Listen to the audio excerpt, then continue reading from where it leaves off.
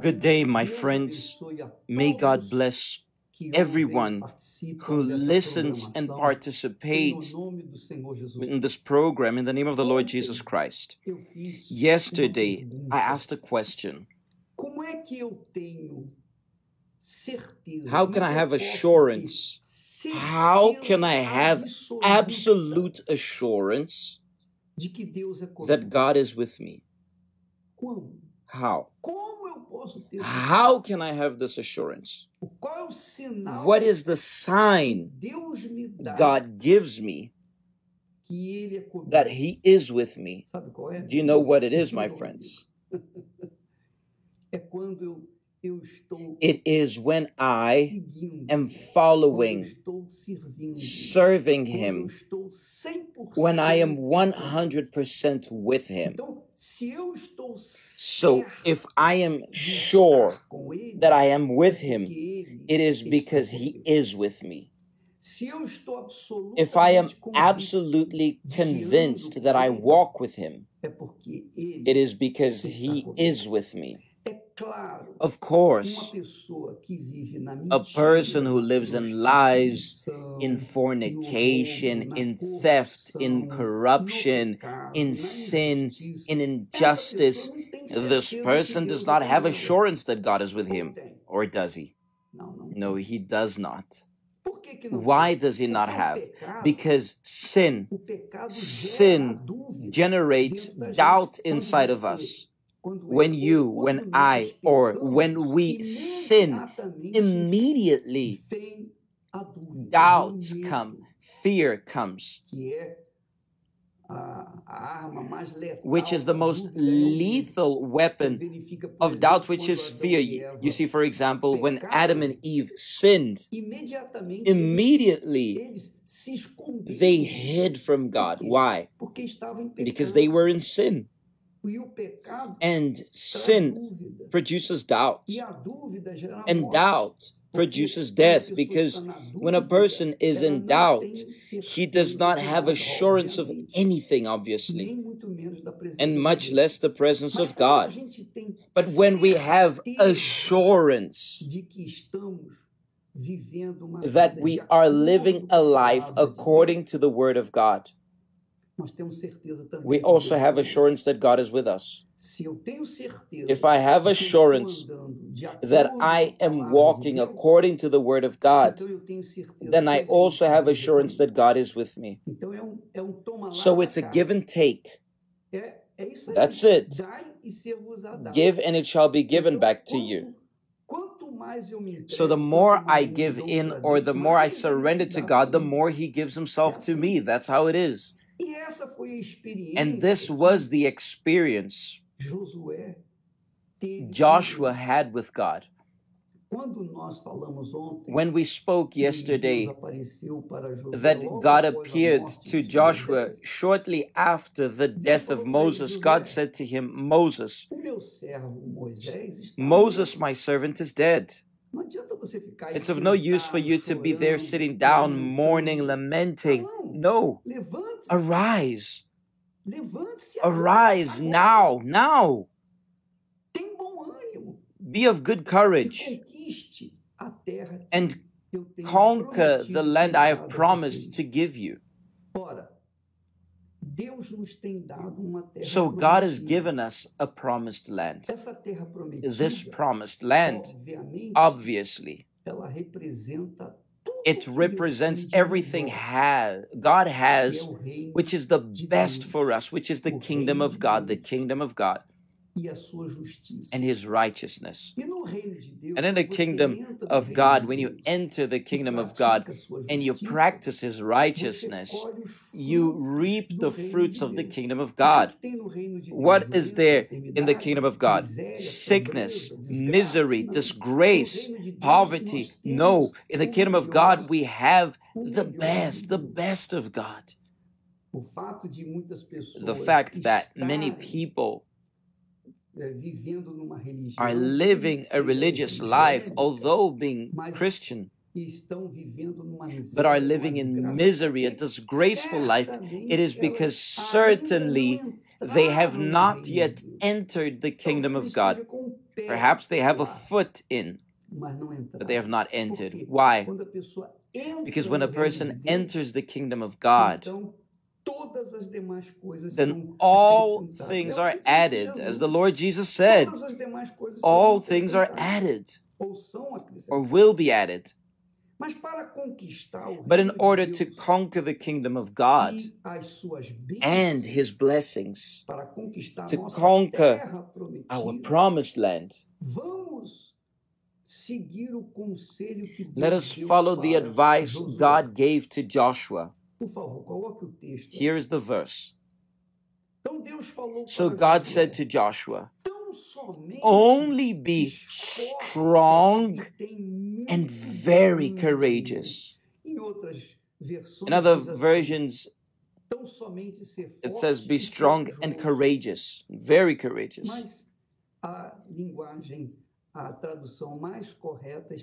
But here is this version. Only be strong and very courageous, that you may observe to do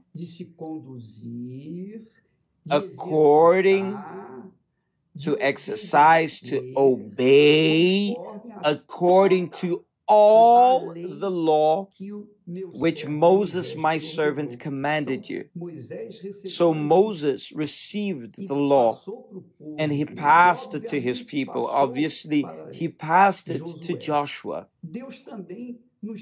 God has also transferred unto us His word, His law, which is His word. So then he says, my word, in other words, do not turn from it to the right hand or to the left. First, God told him to arise and put Moses aside, to put the feelings of friendship and of loss aside, to put it behind him and look forward. Now, God is not only telling him to look ahead, but He's telling him to neither turn to the right hand or to the left, not to the right nor to the left, that you may, with conscience, with knowledge, prosper wherever you go. Which means the Word of God guides us wherever we go. If we go to the city, the Word of God will guide us how we should live in the city and flee from evil. If we go to the countryside, the Word of God will instruct us how we need to behave in the country. One way or another, wherever you go, you need to behave according to the Word of God. Not to live according to personal prophecies or private revelations. No, my friends, we do not need this. A Christian does not need to be listening to prophecies of prophets, nor revelations of people who claim that they have more of the Holy Spirit, that they have talents, they claim to have gifts. No, the gift God gives us of prophecy is His Word. The prophecy is His Word. The prophecy is His Word. The revelation is in His Word. We always bring here revelations, but revelation of His Word, not revelation which I had to say to you or to speak to you according to my thought. No, it is according to the Word of God. So every time I read the Bible, every time I meditate upon the Word of God, I receive an instruction. I receive a revelation of that which I am reading, which in other occasions I had an understanding. In other moments, other times I had one understanding. Now I have another understanding. But all the understanding I have, I received from that verse. It works. It worked back then and it works today the same way. However, God opens, He expands our vision. So we cannot, nor should we give ears to any prophet or sorcerers of this world. No, we need to give ears to the Word of God. And many people get married and divorced because of these revelations, because of these prophecies of the devil. The person has the title of a prophet, the title of a prophet, pastor, missionary, title of a bishop, and he shares a prophecy with somebody which is a private prophecy. It disgraces this person's life. I even remember, I'll never forget, the bishop of the church where I was born in faith, a very educated, a very spiritual man. He was truly of God. But he committed a great mistake, a grave mistake. He spoke to a very close relative of mine. He said to that young man, he said, "Look, young man, God is telling me that you will be a very wealthy man, and you'll be able to help the church, build churches, and help people with social work, with spiritual work, with the preaching of the gospel." And that young man, who was more or less my age back then, he became enthusiastic. He was excited. He was filled with joy, with faith. However, over 50 years went by. That bishop passed away, who gave that prophecy. He, the young man who was expecting the fulfillment of that prophecy, until today lives in misery.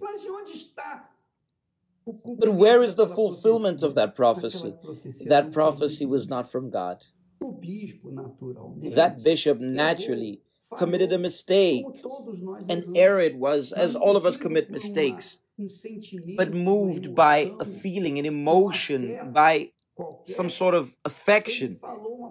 He shared a prophecy which by no means was fulfilled. And by the way, this bishop, he taught me to never believe in prophecies or revelations, because God has already written it all in His Word. If God wants to speak to me through a prophecy, He will use His Word. He will not use a prophet. And then you say, "But Bishop, what about the prophets? Is there no person has the gift of prophecy?" The gift of prophecy is the gift of preaching the Word of God. The person knows how to communicate the Word of God. He receives from God knowledge in order to speak in the language of people of which they'll understand. Not the prophecy of divination. It's a conspiracy of many churches that they spread this around. I know many people who lost it all, their salvation. They died. Why? Because they gave ears to prophets, to divinations of the gospel. Look, I served the Lord Jesus for 54 years, for 55 years rather. I preached the gospel for over 43 years. Never in my entire life did I receive any revelation or prophecy to speak to anyone, or that anybody has spoken to me, because I simply did not believe, and I've never believed. And so I do not see myself as a defeated person, failed. No. Nonetheless, God has blessed me. God blessed and has been blessing me, and blessed the works of my hands. He has prospered the works of my hands throughout the world. And I have never heard any prophecy. I have never given ear to any prophecy, nor any revelations. Even if a person comes and speaks to me and shares a prophecy, even if it might be true, I do not believe. I do not lean upon the word of men. I do not lean upon the word of prophets and prophetesses or people who fortune tell, but I believe exclusively in the word of God. How many people hear me now with a destroyed life, completely destroyed? Why? Because apart from the word of God, they asked for a private, a personal prophecy. This is spiritist. This is pure spiritism of the gospel. It is nothing biblical. Back then, God would speak through the prophets. It's true. God used the prophet Elijah, prophet Elisha, and many other prophets, prophet Samuel. But in those days, the word was not written down. The people did not have access to a written word. The word of God was not written yet. But later on,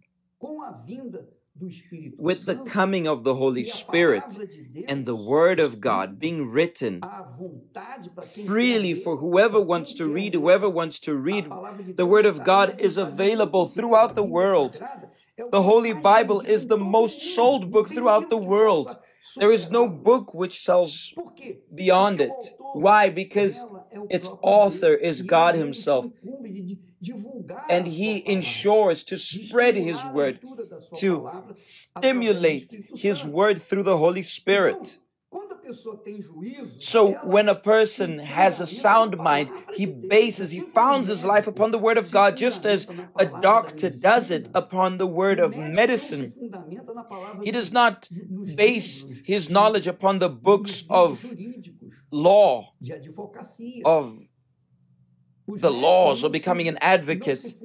He does not found his knowledge upon the words or the reading of books of engineering. By no means. The doctor, in order for him to help people, he uses technical books of medicine. An engineer, in order to calculate and erect buildings, he uses technical books of engineering in order to exercise his career. So, my friends, if you want to take possession of the kingdom of God and His righteousness and enjoy a dignified life, then you need to found your life, your mind, upon the Word of God. Look what He says to Joshua. Only be strong. Be strong. And to be strong, my friend,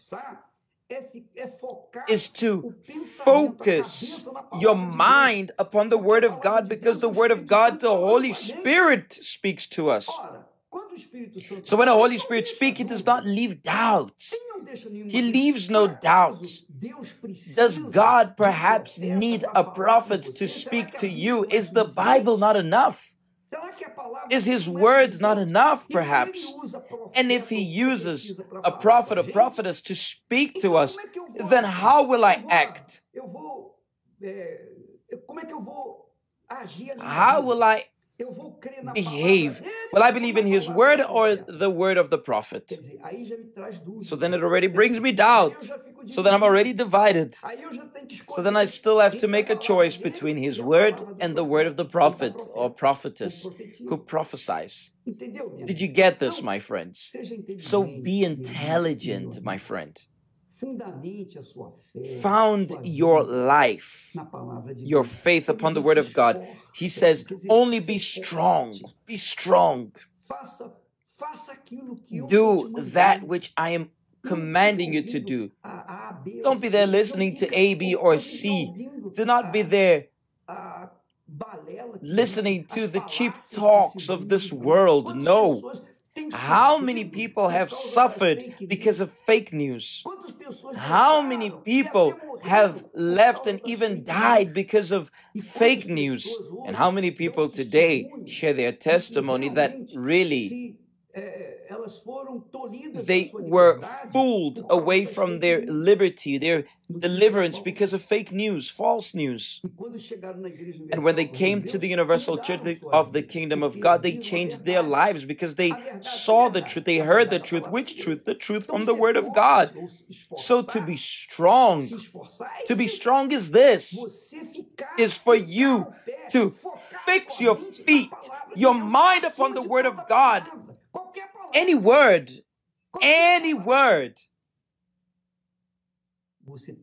you need to remain with the word of God.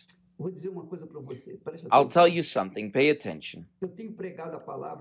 I have preached the word throughout these years, praise be to God. If by any means, on any day in my life, if I go nuts and go crazy and I start to speak in prophecy to you, do not believe.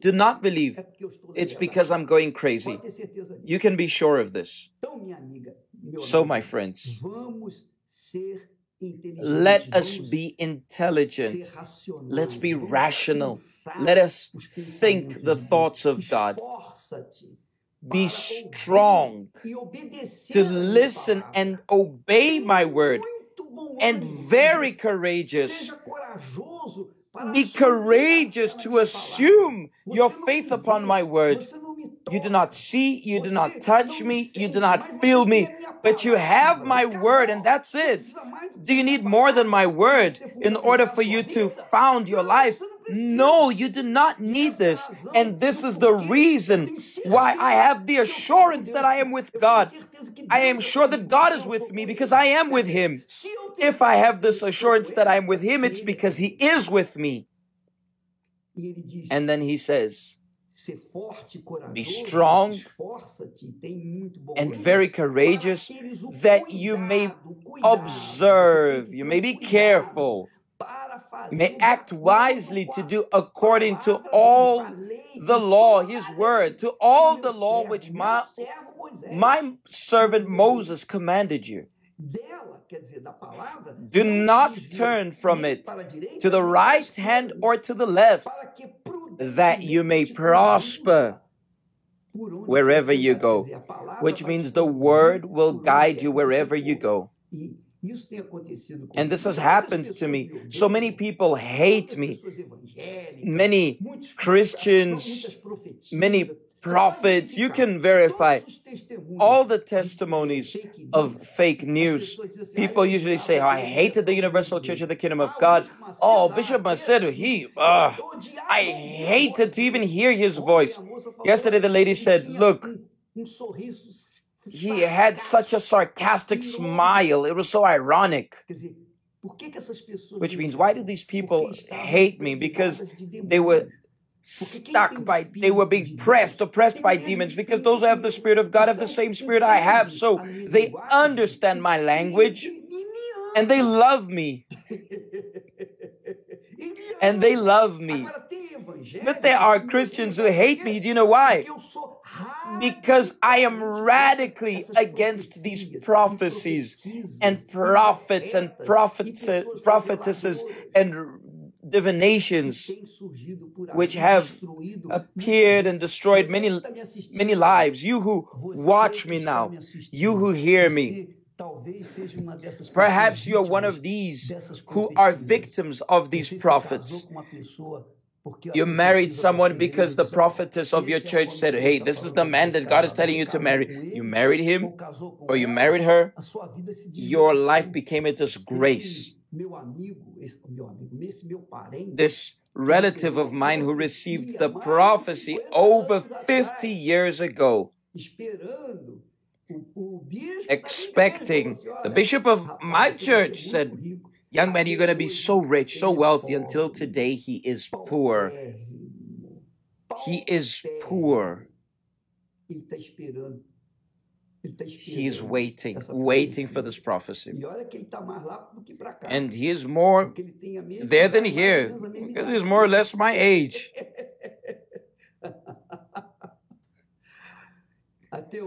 Until today, shame, he's expecting the fulfillment of this prophecy. Why?